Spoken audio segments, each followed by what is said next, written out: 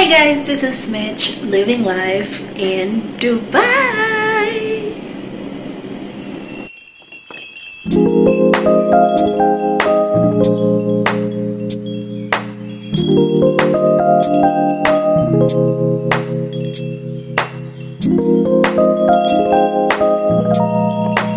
Good morning everyone. So today is another day and another vlogmas. So samahan nyo lang ako today, may mga konting bagay na akong gagawin. Nandito pa rin ako sa flat ko.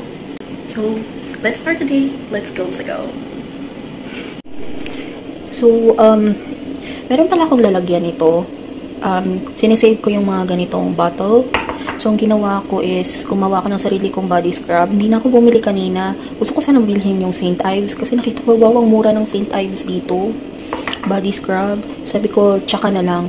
So, meron pa ako nitong Bon spa milk salt. So, hinalo ko siya ng sunflower oil and nitong body scrub. Minix ko lang siya, lalagay ko siya sa CR para magamit. Tapos, ayun, yun lang naman yung gagawin ko.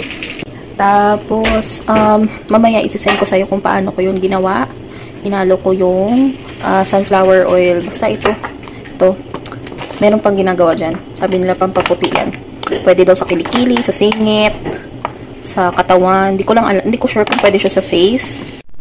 Hi guys, I'm back. So nothing special today. Most likely just organizing, cleaning my my bedroom.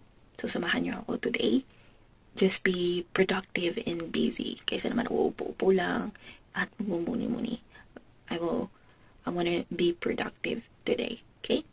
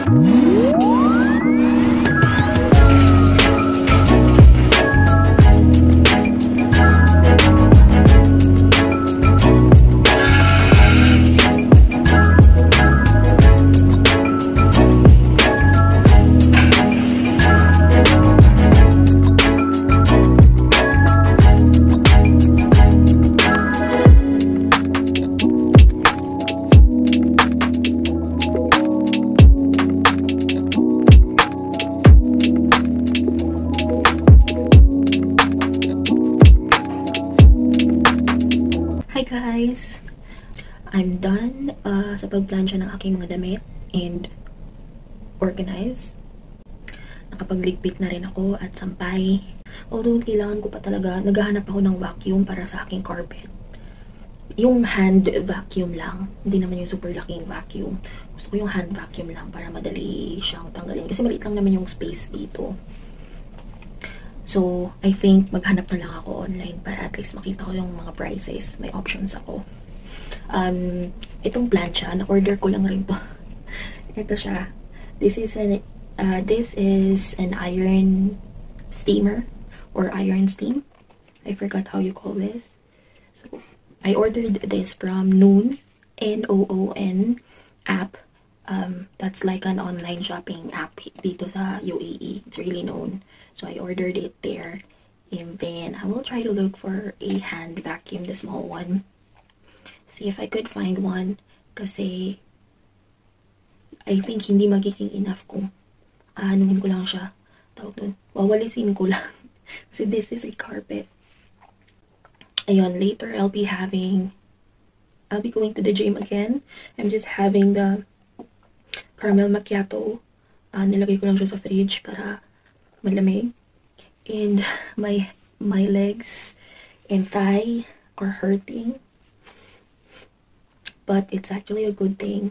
I'm having like muscle pain because it's been a week. I only go to the gym every weekend or day off. And actually, ginawa ko siya ng Saturday, Sunday. Pero gusto ko siya gawin ng Monday morning. Yan lang naman yung gagawin ko today. Story time lang guys about my healing process. Because some of you asking me na how am I coping up, if I am okay after the last video I posted. So again, I'm so sorry if to my family and friends if you got stressed out and worried about that post. I just really feel that I need to talk to someone or vent out about how I feel. But I'm doing much better now, and I like that I was able to explore things on my own. I'm happy that I was able to meet my cousin. It's good to know that I have family nearby that I could talk and meet and rely on. And I'm also looking forward on meeting my cousin again, Tiffany. So thank you so much for meeting me here. Galing lang siya sa work. I know she's busy, but she find time to meet me on my day off. I'm just really happy. I didn't vlog when I met her because I really wanna savor the moment and have a quality time just talking about stuff, about life. And hopefully next time I got to see her along with my sister. To some of my friends who messaged me, again, don't worry, I'll be fine. I know that's why I'm documenting everything that I'm going through when it comes to breakup, mental health, whatever it is I'm doing. I really want to document it because I feel like it's helping me. And then I know you might be wondering why I'm posting it on YouTube and social media. Well, because I want it. Why not? It's my own it's my own channel. It's actually a good thing that there's a platform like that. I'm taking it as my diary. I'm really into this even before YouTube. If you're familiar of the website photobucket.com, if you're using photobucket.com or even Friendster, I have an album. I just store all my photos, videos with my family and friends, and whenever I go back to that album, I'm really happy, reminding me of something. It's really priceless that you have something to look back when it comes to memories, and you got to tell stories to others what happened to that photo or to that video when you get old. So same goes with this YouTube. I don't care if how many people will watch. If nobody watches, then fine. If someone will watch my channel, I'm thankful for appreciating me, and that's why I have this living life in my channel, because it's just about living life. Hi guys, I'm off to the gym right now. Let's go. I'm here again, guys. Whew. No one's here. So, andito na ako sa gym. This is my outfit. Yung shoes provided na nila dito yung shoes, so no need na. So, nag-decide pala ako mag-gym today because I feel really lazy and I feel down. Though may work pa ako mamaya, pero pumunta na lang ako dito because I know it will help me to boost my energy and positivity, good energy. So, magpo-produce yung katawan ko ng happy hormones. Right there.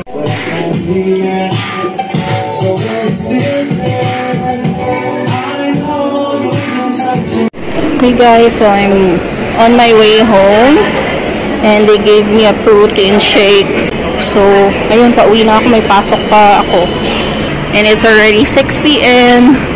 And my class, my work is around 8 p.m. Priceless view.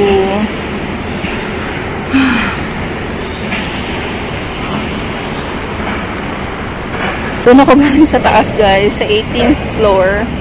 And nandito na ako ngayon sa baba.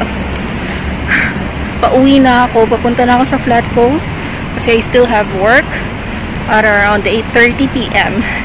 and it's like 6 p.m. na. Ay guys, bahay na ako. Umabot ako, nag-restart lang ako pero umabot ako, nakapag-login ako on time. Kaloka.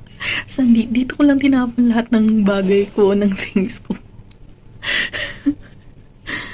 Grabe talaga. Tapos nakapagpa-print na pala ako. Nakapagpa-print ako ng documents ko. And then, galing ako sa 1 to 10.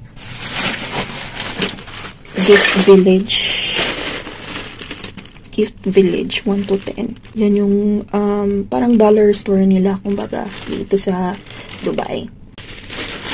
I bought some doll shoes for my meeting tomorrow. Ayan, I have doll shoes. Doll shoes is just lady shoes. It's just for 10.50 dirhams. Then I also got some makeup brushes. Kasi wala akong makeup brushes. Iniwan ko lahat sa Pilipinas yung makeup brushes ko, pati yung pangkilay ko. And this is for 10.50 dirhams as well. Wax Professional Hair Wax. This is for 4.20 dirhams. And then I also been needing some earrings. These are just fake earrings, guys. And this is for 6.30 dirhams. Some socks for my doll shoes. I got 3 pairs for 10.50 dirhams. I just need to restart my PC because it's updating. I need to go back to work. First step. So that's basically it, guys. I hope you did enjoy this video. Thank you so much for watching and have a good one.